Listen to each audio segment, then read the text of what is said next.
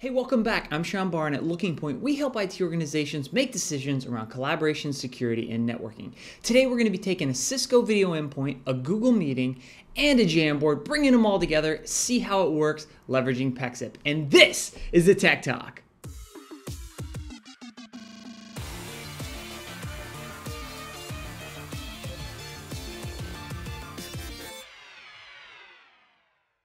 All right, we're back, and we're going to be taking a Cisco video endpoint, bringing it into a Google Meeting, and just for the heck of it, bringing in a Jamboard to see how that collaboration experience works. Before we jump into actually creating the meeting and show you what that experience is like, let's talk a little bit about the Pexip integration.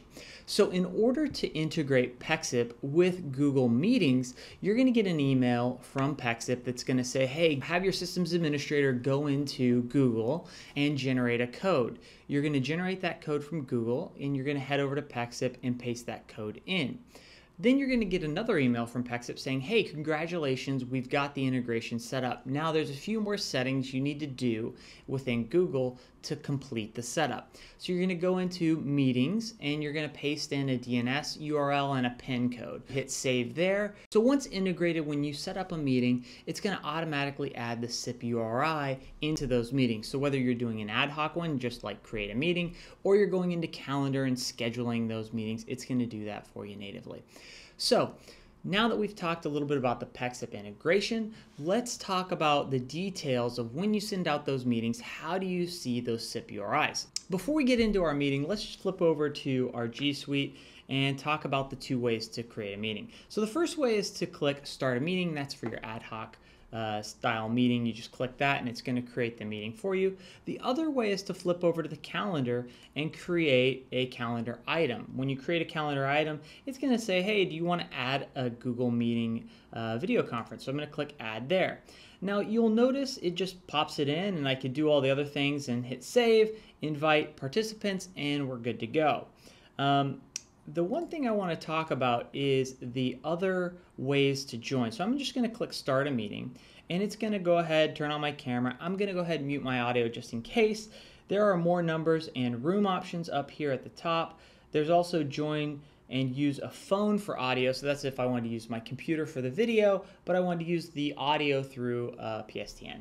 So I'm going to click More Numbers and Room Options, and when I do that, it's going to take me to this page that says dial-in numbers, which would be for PSTN dial-in numbers. The other is third-party systems. So third-party systems is the SIP URI at the bottom. You can see where our Pexip integration has created the SIP URI. That's the SIP URI we're going to dial from the Cisco video endpoint. So when we walk into the room, we're going to type in this code at gmeet.pexip.me. And so that's going to take us into the Google Meeting. The other third-party systems here, this other number is for Jamboards, things like that. You could dial in that code and you could connect in as well. So in this case, I'm just going to go ahead, go back to Gmail, and I'm just going to click Start a Meeting. It's going to pop it up here, mute my audio. Let me make sure I don't have two open. I don't. And I'm just going to click Join Now. Once I'm joined in, it's going to say, hey, do you want to add others to this meeting? This is just standard Google stuff. I'm going to add a person. I'm going to add myself. Add them. Send an email to invite. Now I'm in the meeting. I can see the participants. It's just myself. In the room, you can see that my mic is muted. Now that I'm joined in from my PC, let's go join in from the Cisco video endpoint, and let's also join in from the Jamboard so you can see what that experience is like from all three systems. Let's go. Okay, I've got the Google Meeting set up. Now, for our setup, we've got a Cisco video room system. We've also got the Jamboard, and we've got my computer right here. Now, in order to capture what the experience would be like in each of the rooms, I set up a camera facing the video system. So in the case of the Jamboard, I've got a camera facing the Jamboard. I've also got a camera in the conference room facing the conference room.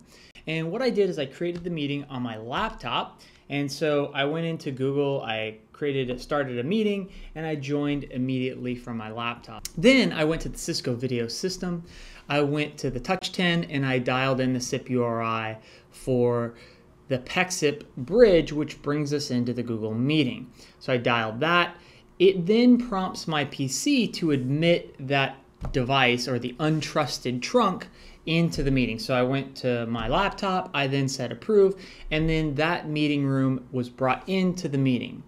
Then I went to the Jamboard and I clicked in the top right hand corner to say join or add a meeting. I typed in the meeting code and joined into the meeting. So then I had 3 participants in this meeting. I had the PC, I had the video endpoint, and I've also had the Jamboard.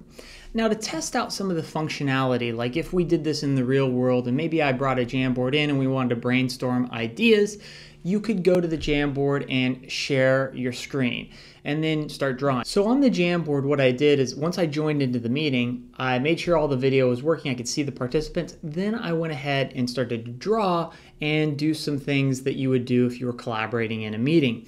One of the things that I noticed is when I shared my screen, the whiteboard essentially, it cut off the video signal.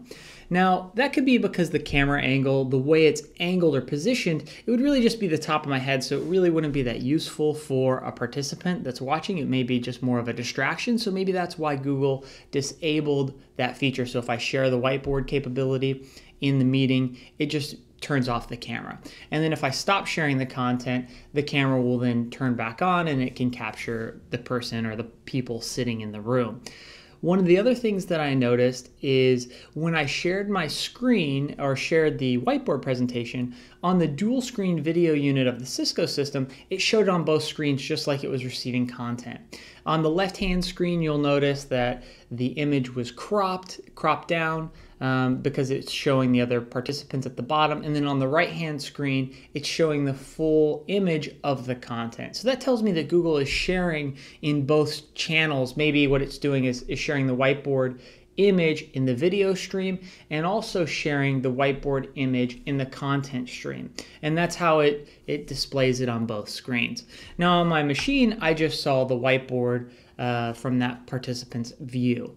Another thing that I noticed is on the Jamboard, if I touched the video image at the end there, it maximized the video to really give you that immersive video experience as opposed to it being shrunken and small on the right-hand side.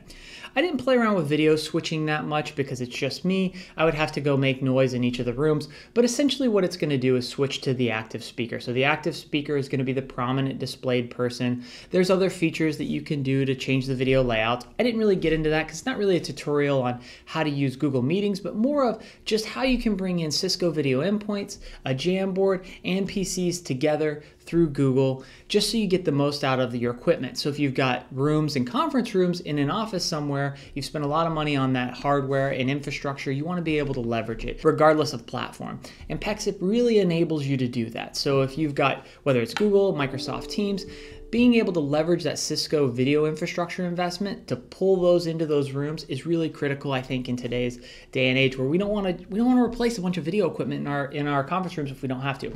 If I said anything in this video that you're like, hey, I'd love to know more about that. Maybe if you could do a video on this, leave a comment. Make sure you like and subscribe so you get all of our content as we release it, and we will see you on the next one. Thanks for watching.